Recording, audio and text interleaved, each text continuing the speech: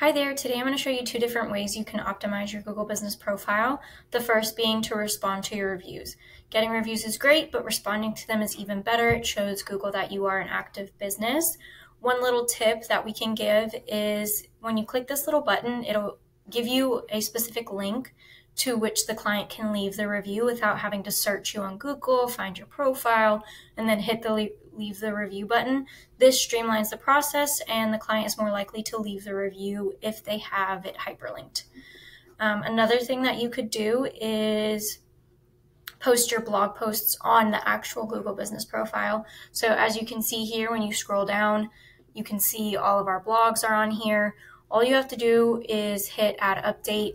You drag the photo that's on the blog page and then add the description. It's super easy and it's a way to show Google that you have authority and again, that you're an active business. Thank you for watching and stay tuned for more updates.